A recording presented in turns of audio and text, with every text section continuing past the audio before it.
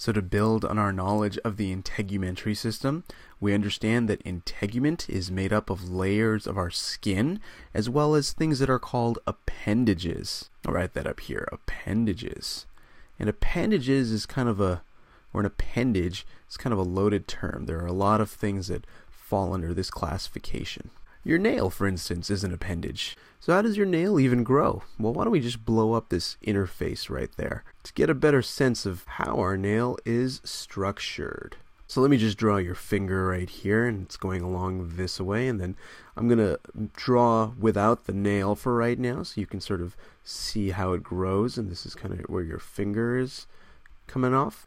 The first thing to realize is that this part right here, which is called the nail root, is attached to your epidermis. So I'll color it blue because that's how we've been labeling our epidermis so far right here, and I'll even write it out. So this is your epidermis.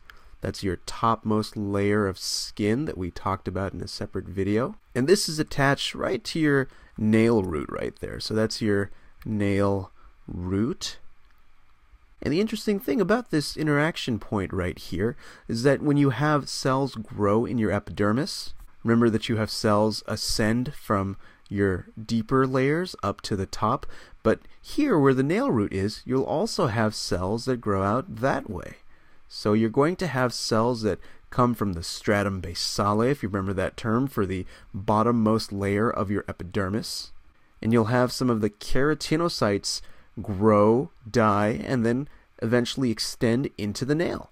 And what that means is that your nail is essentially a part of the epidermis. So I'll draw your nail right there in blue because it's made up of thick keratin. So keratin from your keratinocytes, or the cells that made up your epidermis. And this keratin is just packed into a whole bunch of dead cells. So the dead cells that sit at the very top of your epidermis hold or are packed with keratin, actually. They're packed with keratin, and they move to the top of the epidermis, and then they kind of shift this way. And recall, the keratin is the reason why your skin is so tough, and in fact in the nail, the keratin is what keeps the nail so stiff. And this is true for your fingernails and your toenails. The difference is your fingernails actually grow about 4 times faster than your toenails. And I guess just for reference, because we're going to be talking about it in our other appendages, remember that below your epidermis, you're going to have your dermis here, and below the dermis, there's the hypodermis, or the subcutaneous fat or tissue. Great, so that's how our nail is structured and grows. Let's talk about another appendage that might be back here, for instance. So, hair. Let's say we're talking about this back-handed hirsute right here, which just means somebody that's got a lot of hair on the back of their hand. And we'll do the same trick and blow this up to get a better look at what's going on where our hair grows. So the big difference between our hair and our nails is that our hair grows from the dermis. So I'll draw our skin right here, sort of the same orientation we had down here. And recall that our epidermis is our topmost layer of skin. I'll make it small here because it's not going to be most of the business we're talking about. And then below it, we've got our dermis right here. And I'll label that because it's important. That's our dermis. This is where we're going to be talking about most of our stuff right now. And then below the dermis, remember, there's our subcutaneous fat, or the hypodermis. And so the thing about the dermis to recall is that there are 2 main parts to it. And I'll kind of just draw it like that. There's the papillary dermis, so I'll write dermis papillary, which is the top layer of the dermis. And then there's the reticular layer. And if you recall, the papillary layer is the thinner, looser connective tissue layer, and the reticular layer is the thicker, more dense, or denser connective tissue layer. So the way our hair is set up is that there's a follicle that originates here. It's this bulb that sits in your reticular dermis. So I'll label that off here. This is your hair follicle. You may have heard of that term before. Your hair follicle sits in the reticular dermis. And then from this follicle, you've got this hair, we call it the shaft of your hair, that extends upward and out. And realize that just like the skin and with the nail, the hair itself has a whole bunch of flattened or stratified squamous epithelial cells that are filled with keratin. And so the keratin is inside of the cells that are stacked up here in the hair that I'm coloring in, and it also is surrounded by keratin. So there's your hair, and actually your hair grows at about a rate of 0.5 inches or 1.25 centimeters a month. So let me label this right here.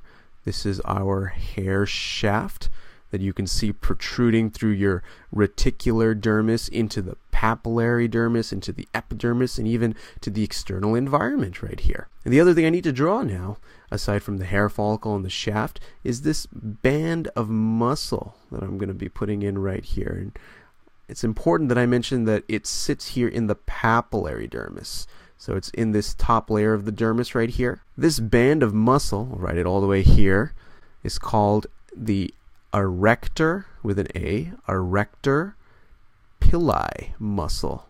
The arrector pili muscle. And if you'll recall your types of muscle, this is smooth muscle. This is not under our control. We can't cause our arrector pili muscle to contract. It's something that happens involuntarily. And when this muscle contracts, there are two things that happen. One, you'll have your skin sort of bunch up together, and so you'll have what's commonly referred to as goosebumps, and you can see that here because if this band of muscle gets shorter or skinnier, you'll just bunch your skin together and you'll have little lumps that come up here. So you'll have a lump that shows up, and that's your goosebump. And the other thing that'll happen is that it'll make your hair stand up. It'll make your hair stand up. So I'll just write hair stand, because I don't have as much space here, and your hair will stand up, and this occurs either from strong emotion or exposure to a cold environment. So one thing you might be asking is, why do we even have this arrector pili muscle? What's the point of having our hair stand on end? And actually this is something that's more useful in animals than it is for us. So imagine if we're talking about a polar bear, and I'll give it my best shot at drawing a paw right here to represent a little polar bear. But we've got this polar bear right here, and this guy's in the cold. So poor guy's out in the cold, okay?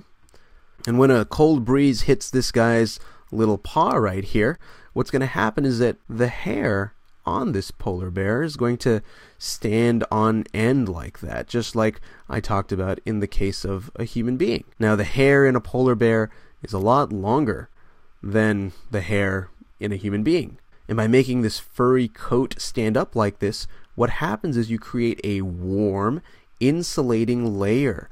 The layer of air that's embedded within the hair right here is significantly warmer than the external cold environment. And so what that does is that allows the warmth to stay within the paw and also extend to the rest of the polar bear's body, so the polar bear stays warm. We don't have that much hair, and so the arrector pili muscle to some extent is actually a vestigial structure. Vestigial meaning currently useless or not functional anymore. But it's still a pretty interesting reminder of what other animals would do to deal with the cold, and how we sort of try to manage without their abundance of hair.